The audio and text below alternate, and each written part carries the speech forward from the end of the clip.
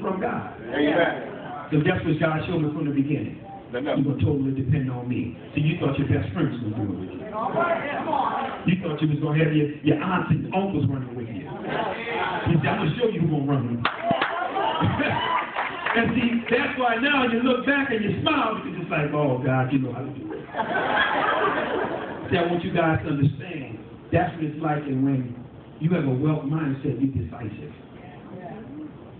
You're not scared to make a decision to stay in there. You don't care how it looks, you don't care how it gets. See, some of these people you're talking to, oh, I gotta think about it. I'll get back to you. I'm gonna get with you. See, I want you to understand something. When someone has a wealth mindset, they're quick to make a decision. Very seldom they change their mind. First of all, when I saw this, what was there to think about? Yeah. Think about what? And for the fellas that's in the room, my wife wasn't with me. She didn't have to be. And they're going to tell you why. Because when it comes to financial freedom for my kids, that's not up for discussion. I'm going to provide for this family. What you mean? We ain't going to have to discuss that. That's not nothing but I'm saying. That's not being insulting to my wife. Because my wife has the right to make a business decision. But let me tell you why I never had a problem making that decision to kill. Because when my wife is in Lennox Mall and still small in Atlanta, I ain't never heard her ring that phone yet. Oh, I'm over here by Saks, and they got a sale on these shoes. I wanted to know, was it okay if I buy a few pairs? I never got one of those phones. So you mean to tell me you gonna have a long, drawn-out conversation now over $99? I'm serious. We're laughing about it, but I'm telling you the truth. When we talk about a low mindset, make a decision. Man in the house. Make a decision. Be decisive. And make a decision for your family. And understand that you're going with it.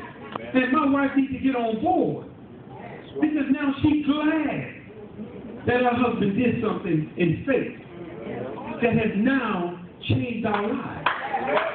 Because I dared to make a decision. Now, it's the wealth mindset we're talking about. Well. All right? Now watch this. Let's look at the second claim.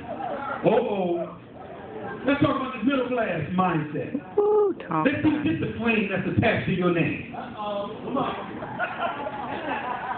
Oh, that middle class, we comfortable. I'm okay. I got a good corporate job. I work with the auto plant. That's going to be here forever. I'm set. No, indeed, I made $150,000 a year. What are you talking about with that little business you have? Right? Comfortable. Got it going on. Don't ever, ever, ever want to be uncomfortable.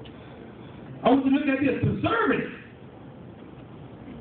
Don't want to spend anything. Never want to invest. Just have a conservative lifestyle across the board. We talk about if this is your claim now. Savers. Never want to do any progressive investing. Oh, I have my 401k and I have this and I have that. You know, a lot of people that's been laid off. 401ks are gone. Out of here. That's where everything was. Thought that was the way it was supposed to be. Never taking destiny into their own hands. This is what I want you to see. This is where I'm going. Analytical. Want to research everything. Want to look at it all. I want to share something with y'all on today. How can you Google your potential? Ooh. How can you Google? How can you let Google tell you how good you can be? Oh. What do you mean when you want to research? What does research have to do with God put inside of me? You want to find a way not to do it. Don't associate me with the losers. I don't want to know who didn't make it in the company because that's not the category I need to be associated with. Show me the winners. Oh, that's who winning? Well, this is where I need to be right here. See, I want you guys to understand something. You're trying to find a way to back out of something God has given to you. There's sometimes, like I'm telling you, you have to just step out and you have to believe. See, I knew what was put inside of me. I knew we were born winners. And I was willing to exercise that right that God has given me. He put me in a situation to win. See, I want you to understand something about challenges. You have to hear this. I have to let you know this. See, when you are being challenged, that's God's trademark to show you that He's with you. Most of you guys want to back up and you want to run once you're faced with a challenge. But let me tell you how you're backpedaling. You don't believe me? Ask Jesus when He was in the Garden of Gethsemane. Boy, I wish this stuff could pass from you. Being challenged, right? Ask Joseph when he was sold into slavery. 12 years. He was challenged, but it was for a reason. So that the Messiah could come through the 12 tribes of Israel. But the prophecy didn't come through. See, God had positioned this man for this day and time.